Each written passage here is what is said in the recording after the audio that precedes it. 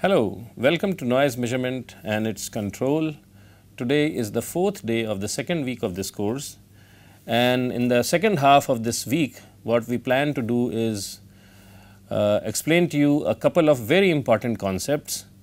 Initially we will start by discussing in brief about complex numbers, and some of you may have forgotten how different operations in the world of complex numbers work.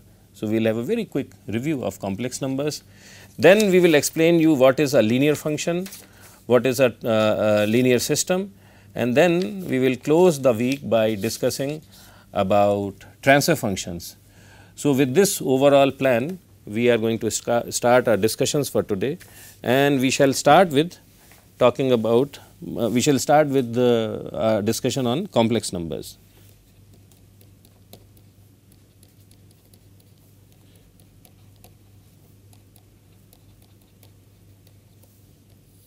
So, complex numbers, we can express them in two formats. So, one is Z. If Z is a complex number, it has a real part and it has an imaginary part. So, A plus B j. Now, in this discussion in this course, most of the times we will not use this I as square root of -1, but rather we will define j as square root of -1, because a lot of times when we want to designate I, it will be used in the sense of current. So, instead of I, square root of -1 is defined as j. So, Z is equal to A plus B j. This is one format. So, if I have to plot this,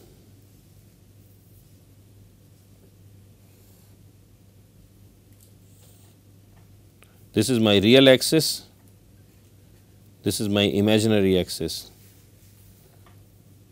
So, this is A, this is B, and this is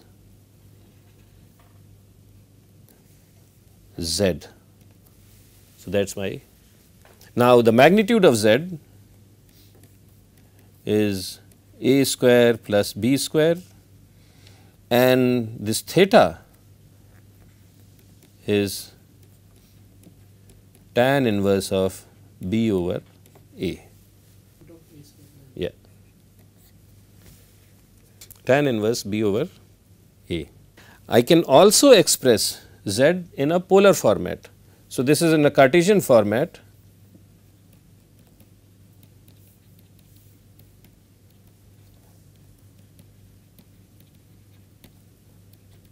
But in polar format, I can express Z as a constant r, a real number r. Actually, I will use smaller case r, E j theta. So, in this depiction,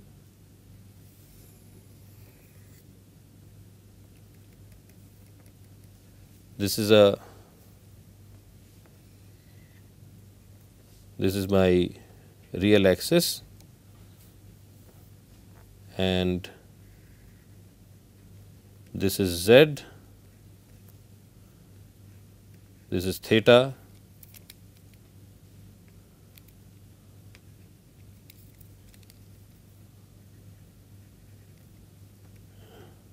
this is Z. Okay. So, OA is the magnitude of this Z r, and theta is the angular position, angular coordinate. So, this is a polar, in a polar frame of reference. This is how I can explain a complex number. I can depict a complex number, and I can move from Cartesian to polar, from polar to Cartesian using some relations. So, if I want to map in Cartesian system, then this is A and this is B.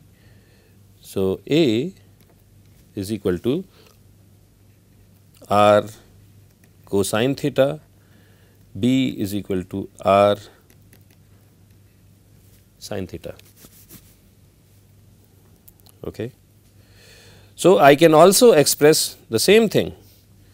So, I can express z equals r e j theta equals r cosine theta plus j times r sin theta, and I can also call this a plus b j. So, next we will look at some identities, important identities.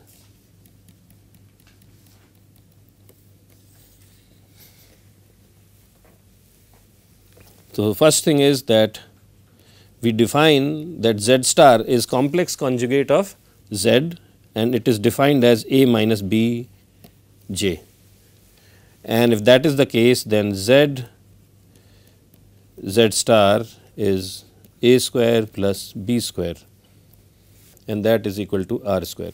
Then we can also say that real of z is equal to z plus its complex conjugate divided by 2, and imaginary of z is equal to z minus z star divided by 2 j.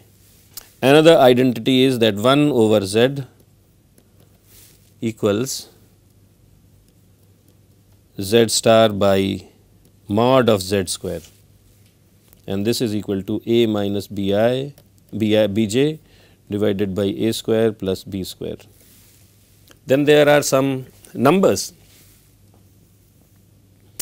So, 1 I can express 1 as e to the power of j times 2 pi, because if I use the Euler's formula, then e to the power of j times 2 pi is cosine of 2 pi plus j times sine of 2 pi.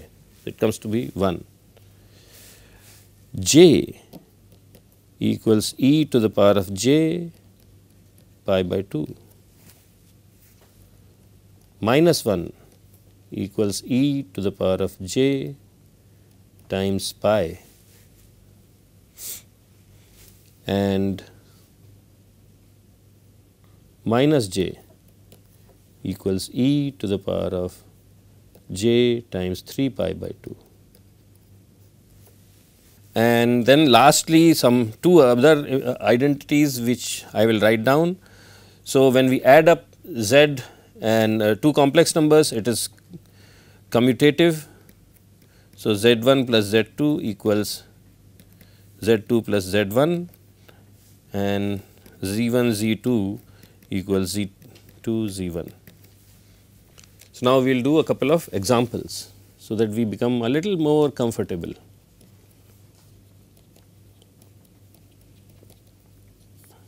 Examples. So, what is cosine of theta 1 plus theta 2 and sine of theta 1 plus theta 2?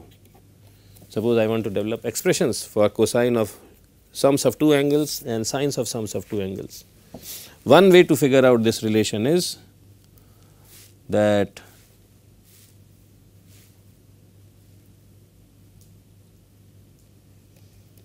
cosine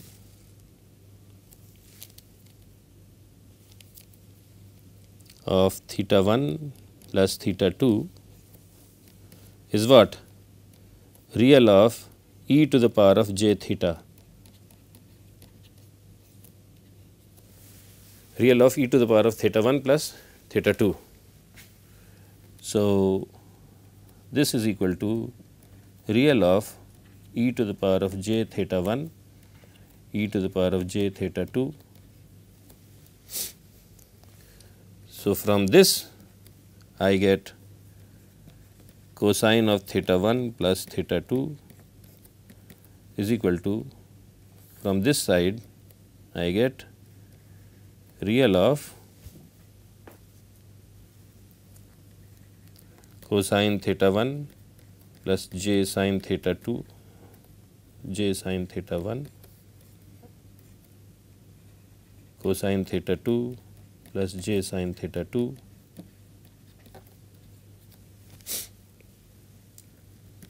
and this I get cosine theta 1 cosine theta 2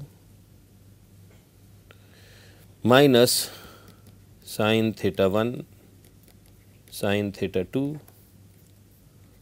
plus j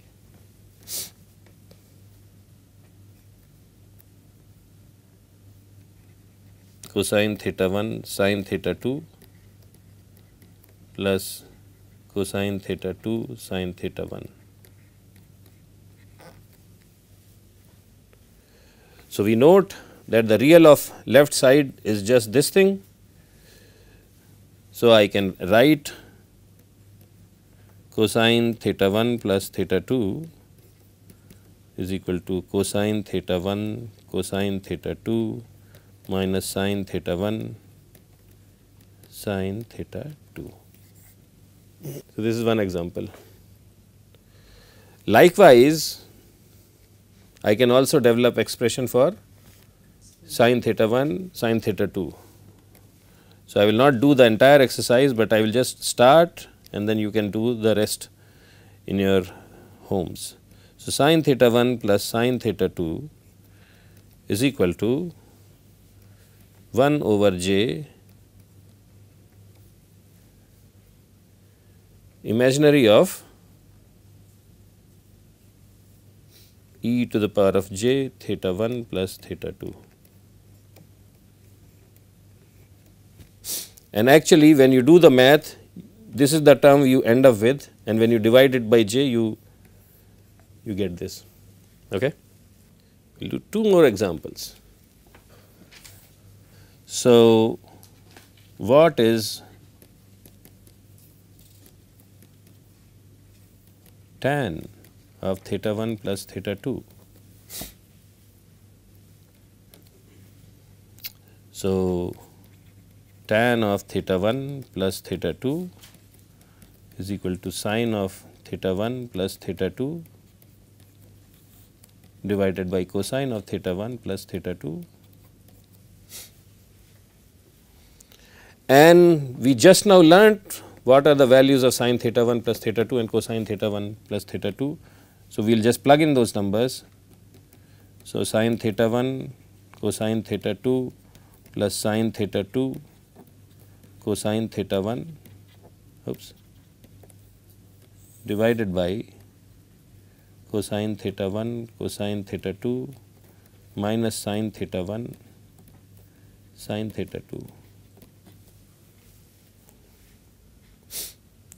And what we do is we divide the numerator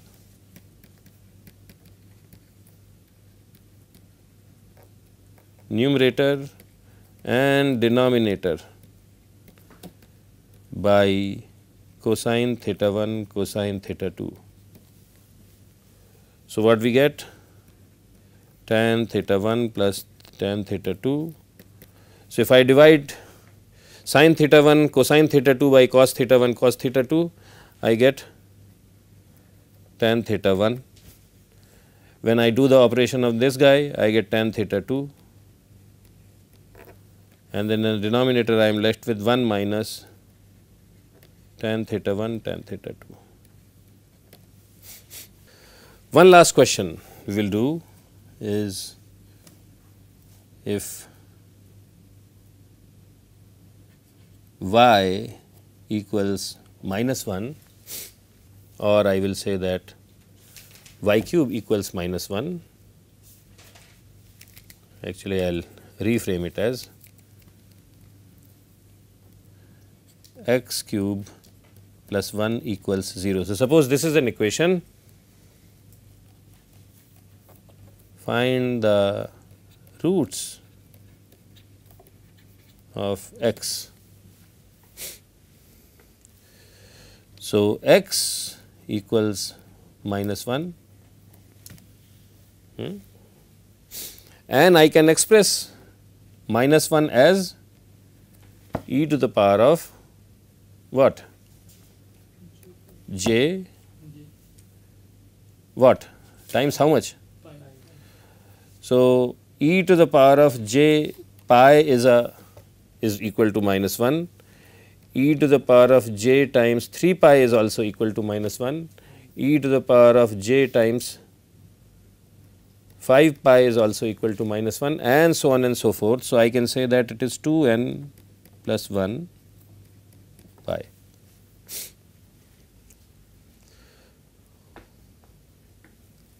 So, x equals e to the power of j 2n plus 1 by 3 times pi. Okay. Now, we will see what. So, how many solutions we have? So, these are infinite solutions, because n is ranging from plus minus 1, 2, 3 and so on and so forth, infinite solutions.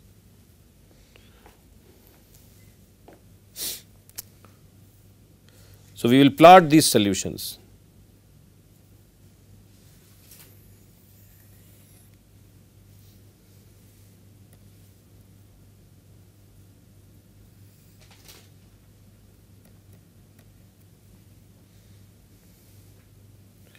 So, for n is equal to 0. So, this is actually this could be 0 also. So, n is equal to 0, x is equal to e to the power of j times pi over 3. Pi over 3 is 60 degrees. So, and what is the amplitude, the modulus of x? 1. It is 1.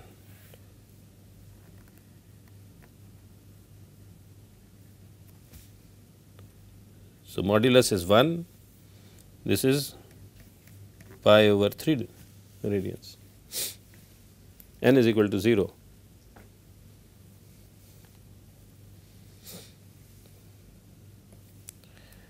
N is equal to 1. In that case, x equals e to the power of j pi. So, the second solution is this guy, right. So, this is solution 1, this is solution 2.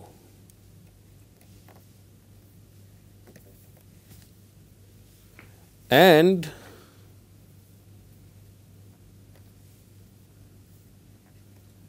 S3, actually this is not visible easily. So, S3, n is equal to 2. When n equals 2, then it becomes 4 plus 1, 5, 5 by 3. X is equal to e to the power of j 5 pi over 3, which is minus 60 degrees.